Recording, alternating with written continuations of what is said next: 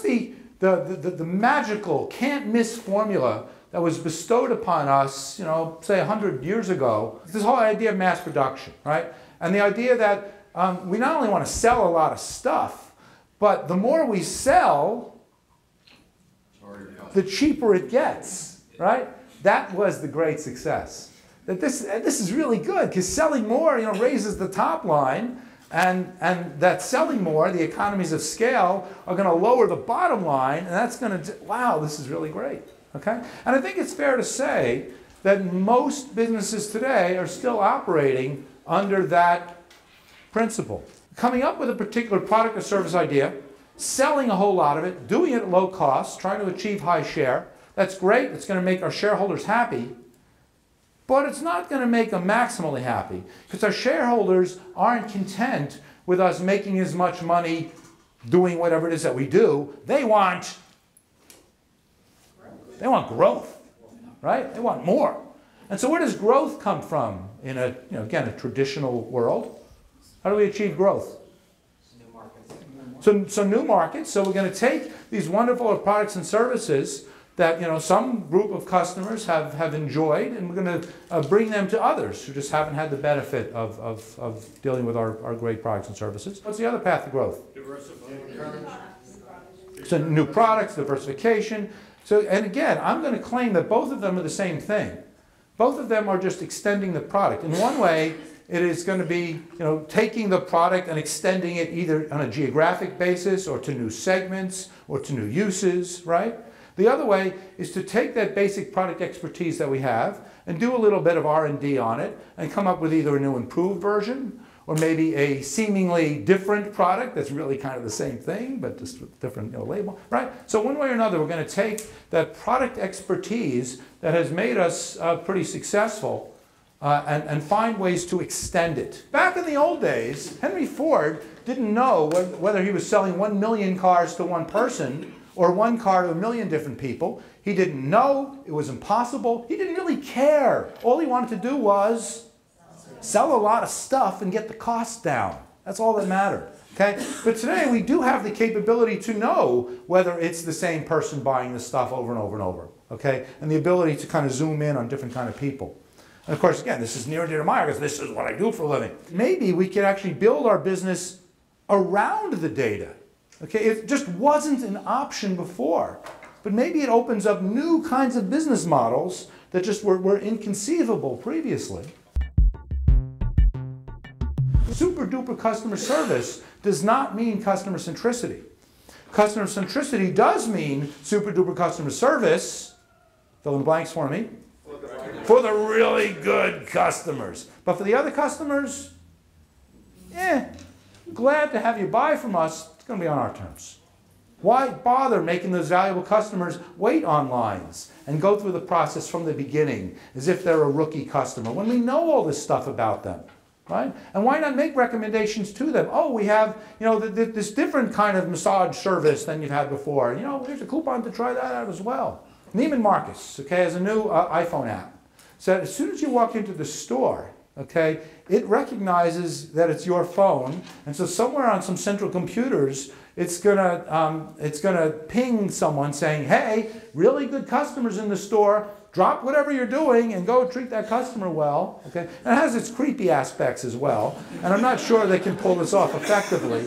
But what I really like about it are the words down here that the key to a terrific retail experience is personal and differentiated service. And again, whether they can do that successfully, I don't know. But I agree, as opposed to the one-size-fits-all, every customer is king, customer is always right mentality that most retailers tend to have. Okay? I'd claim that's a step in the right direction. Does this apply only to giant B2C enterprises? Quite to the contrary. What we're trying to do over here is to mimic what B2B firms with a relatively small number of customers have been doing forever. Okay, so a B2B company that has just a small number of customers knows which ones to treat really well. That's why God invented golf, right? And which ones, if you want to buy from us, here's someone to take your order. They know that. So what we're trying to do over here is to more or less automate that, to be able to do that kind of B2B thing on a much larger scale. So sort of, yes, what I'm talking about, it tends to be B2C, lots of data available, internal capabilities to do that, but we're not trying to invent something new. We're just trying to mimic a good business practice that's existed for a long time. In contrast to the product-centric world, what's the single overarching objective that we want to achieve? Understand your customer. Nah, it's a means to an end. What is it that we want to achieve in the customer-centric world? It's the same thing, right? We still want to maximize shareholder value, okay? Trick question, okay, but not a tricky answer. And I really want to emphasize that because there's too many people out there that think, oh, well, you know, the customer centricity, it's kind of like communism. You know, we're not going to do that. Come on, we're not goofing around here. We're here to make money, okay? And that's why we're volume cost kind of thing. So I just want to make it real clear, okay, that customer centricity is absolutely about the same thing. It's just a very different way of getting there. When I'm talking about profitability over here, what more specifically am I referring to?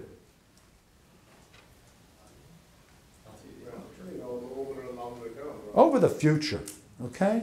I don't want to just sort people out based on their past profitability. I want to sort them out based on their ongoing lifetime value. That's a much better indication of what these customers are worth as opposed to what they've been doing or not doing over the past 2 years. That's just kind of an extreme example, but you get the idea. It's the future value that we want to sort people out on, not past profits. And you would think, well, aren't past profits a good mirror to the future? They're not bad. But there's lots and lots and lots of examples where they're not so good.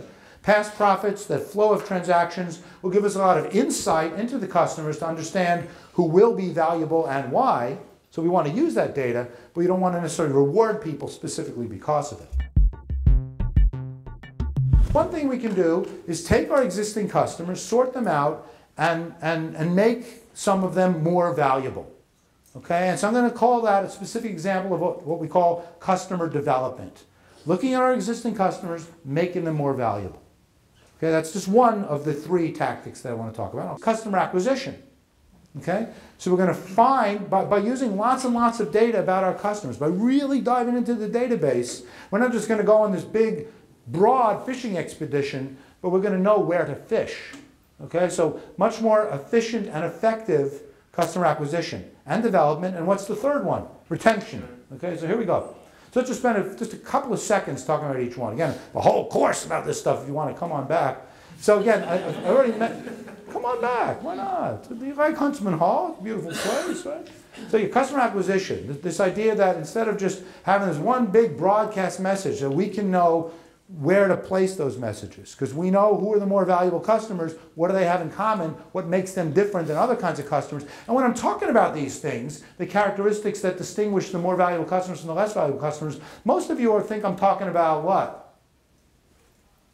Well, most companies would hear that phrase and would turn to demographics. What's the color of their skin? How old are they? What zip code do they live in? No, no, no! What should we be talking about? Behavior. Right? Let's look at the channel that we acquired them through. Let's look at which ad campaign brought them to us. Let's look at the first product that they bought from us. Let's look at referrals, things like that. Behavior. Okay, so doing acquisition better. Retention. Look, these are tactics that you understand. These are tactics that companies do. But I'm claiming that these tactics need to be done at a much higher level in the organization. But the point that I really like to emphasize, as I pointed out this one before, instead of divergent thinking, it's this idea of convergent thinking. It's this idea that here's this really valuable set of customers. What can we do for them? What products can we develop? What competing products and services should we give to them or offer to them to make them even more valuable than they would have been otherwise? Okay, so how do we do everything possible, even outside the confines of our corporation, to make this customer more valuable than they would have been otherwise? You still need to have some product centricity in you, because for that other 80% of your customers who aren't worth much, you're still going to want to do things in a high volume, low cost way. But it's for those, it's identifying and treating differently those better customers. And there are some companies that are quite good at that.